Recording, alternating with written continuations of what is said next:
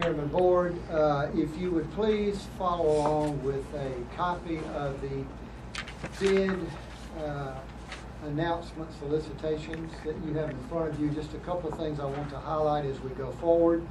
We call for sealed bids for this project, and we call for those bids to be received today, October the 29th at 10 a.m., and we did receive those, and I'll cover those with you in just a moment. I'd also like to review the work to be done, which you will see highlighted there.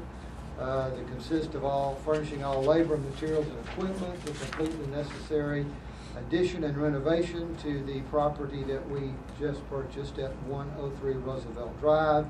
And there are specifications and drawings that outline that work. And it consisted of the renovation of the existing building and a new construction of approximately 1,250 square feet of a wood frame addition with some interior finishing and upgrades. The contract and timeline is highlighted for you there. It will be awarded through an AIA contract with a stipulated sum and a contract time of 180 consecutive calendar days. And all work on the project shall be completed in accordance with the bidding documents, including construction documents and project specifications. Just wanted to review that with you so we understand. Penalties if they don't meet the 180 days? Excuse me? Or is there a penalty if they don't meet the 180 days? No, there is not. Okay. There is no penalty. The second document in front of you is the signed record of the bids that we received today, and I would just review those with you.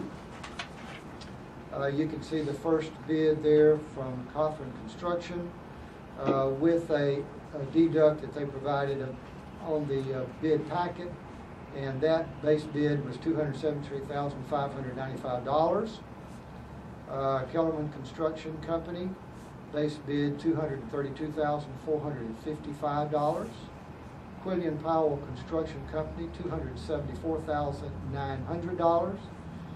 Taylor Construction Company, $262,557, and True North Construction Company, $244,000.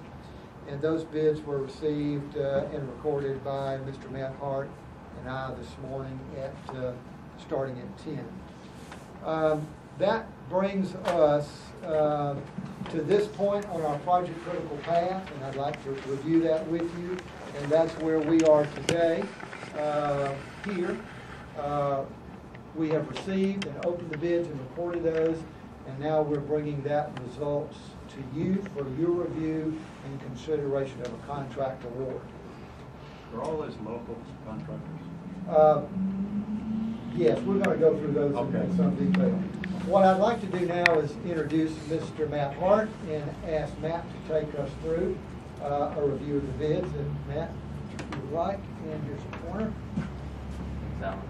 I'm Matt Hart. I'm with IPG, project manager on the project. To answer your question, 4 of the 5 that are listed up here are local. That would be Coffee Construction, Quarterman Construction, Quillian Powell Construction, and True North. Taylor Construction is out of Thomasville. I'll back up a little bit. To start this bid process, we actually had a mandatory pre-bid conference here in this room, and then we also visited the site to set up those pre-qualified contractors. All they had to do was show up, and 6 general contractors showed up. 1 did not provide a bid today. That was Barber Construction. I believe they're out of Moultrie, Georgia. So out of the 6, we did receive 5 bids this morning. Just to sort of housekeeping items, note at the bottom to not go through each individual bid individually.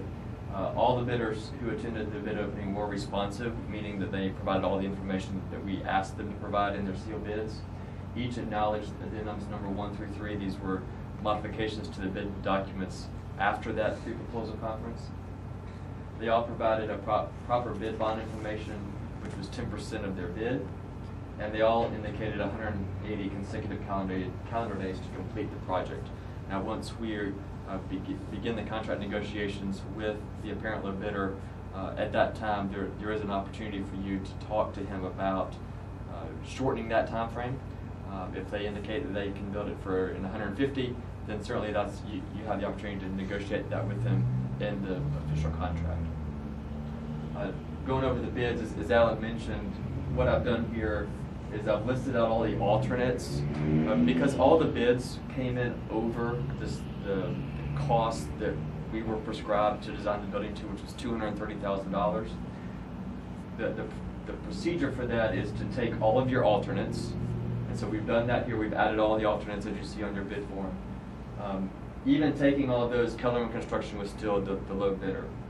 And that contract, as you see here, is $208,233. So even with all the alternates, Kellerman is still the low bidder. Just to go over those alternates, alternate number 1 was to add 4 additional parking spaces to your current parking lot. Alternate number 2 was to paint the entire interior of the existing building. That's walls and trim. That doesn't include any ceiling paint and doesn't include any new floor finishes. So all of the ceilings and floors would stay the same. Alternate number 3 would paint the entire exterior of the building. Alternate number 4 would modify the handicap ramp that's currently there on the front of the building. Upgrade the pickets, provide proper handrails, make it look like it has always been there, rather than just an add-on. And then alternate number 5 was a miscellaneous metals piece to remove stair nosings off the front edge of your concrete steps. So with all that being said, after reviewing all the bids, we would recommend that the base bid of $232,445 to be reduced by the $12,600.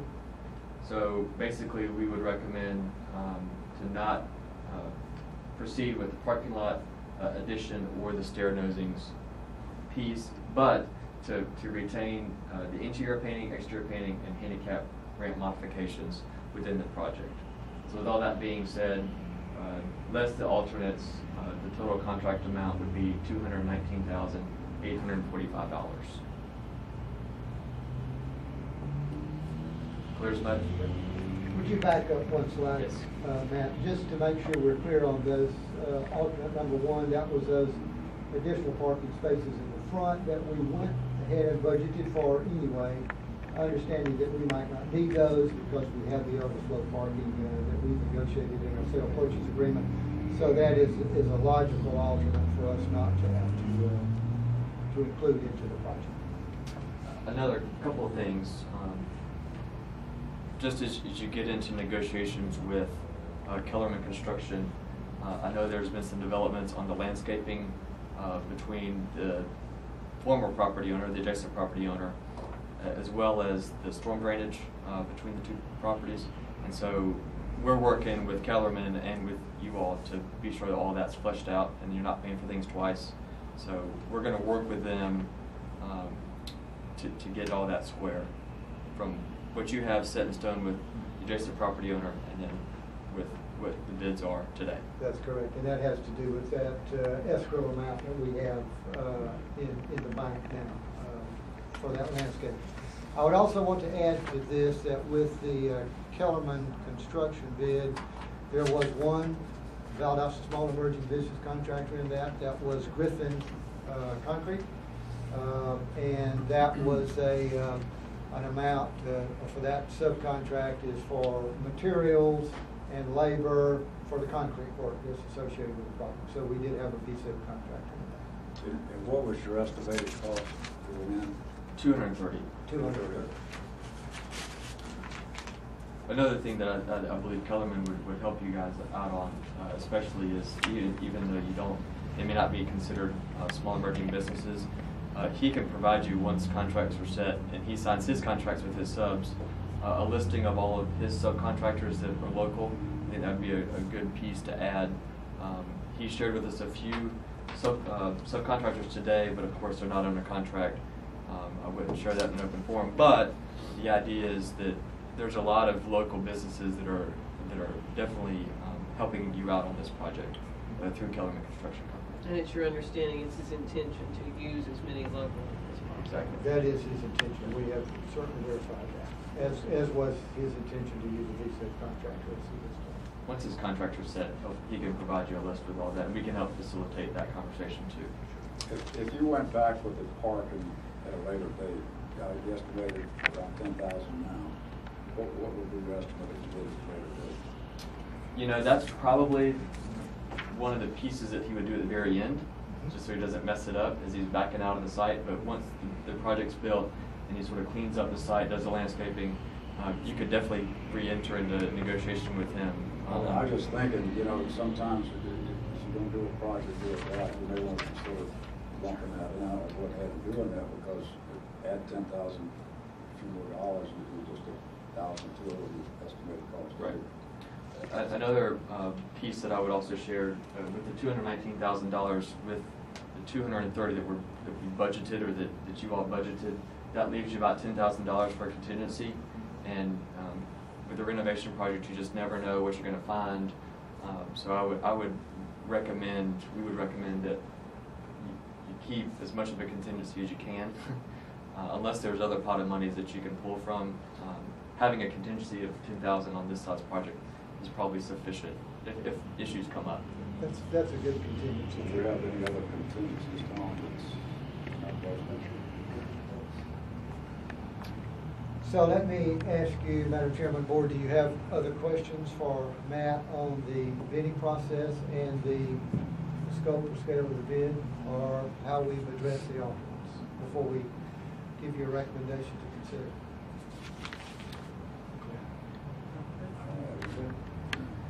Anything else, Matt, that you want to add? I guess I should just ask, do you have any concerns whatsoever based on your knowledge of Caliban?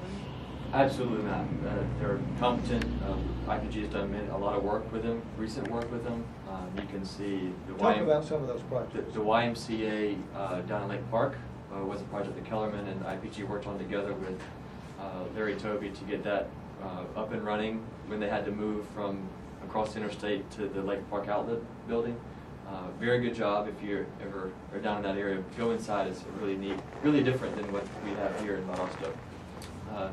The fine arts entry modifications were done about a year ago behind BSU. If you attended Pops in the Park or over in that area, there's a large shade sail canopy, aluminum canopies that really dressed up that entrance. And then they recently did another shade sail canopy with us at Okefenokee Tech in Waycross. Kellerman can provide you references. I know they're doing a lot of work at BSU, and their project manager was telling me they just got a project in Cook County. I mean, so they're a very reputable company, and we have no issues working with them. Yeah. Thank you. Who's the principal of Schruijer? I'm not exactly sure, but I do know Sonny and Jody Schwab are the project managers and estimators. I believe that's through a Walt Gill enterprise. Oh, okay. That was new, and I had not heard. I believe they just changed names or created a new company in the recent I past. believe that's correct. Yeah. Madam Chairman, Board, any other questions, concerns? Then, Madam Chairman, Board members, our recommendation to you would be that we accept the low bid by Kellerman Construction Company, and we begin negotiations for developing the contract through IPG, who will do that contract work for us, and we'll develop that contract and then bring that to you for your final review and signature. So moved. A second.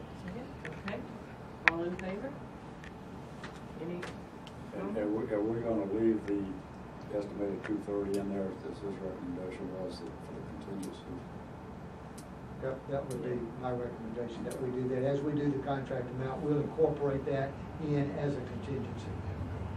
And that is typically what we do. So the contract would be 219, 845 for the contingency, the difference of 230. Yes, sir. I mean, it still has to be negotiated. We do have this escrow issue, so it may not be that exact amount. Yeah. That's exactly right. We do have a few other negotiation points. That's where you're going to start. That's where we're going to start. And when we spoke with the contractor this morning, we talked about, time to negotiate the contract and mobilization, and we certainly feel we can do all that within 2 weeks. So this will get underway very quickly. We'll move that. Okay, I'm not sure we had a complete vote there. So, all in favor? Raise your right hand. Okay, any opposed? Okay, it is unanimous, which we need since we only have 3. Thank you, Madam Chairman, Board. We appreciate your time today. We know you have busy and demanding schedules, and we know this is lunch. We thank you for your work, and we have provided lunch for you, and we would invite you to stay and enjoy lunch with us. Thank you. Can I just, it's not on the agenda, but with a call meeting, do we have to have time for, or should we call for a citizens to be heard? We don't have to do that on a call meeting. Okay, just handle one item. All right. We do appreciate very much all of our attendees being here with us. And thank you very much, and the meeting is adjourned. All right. Good job, man. Thank you.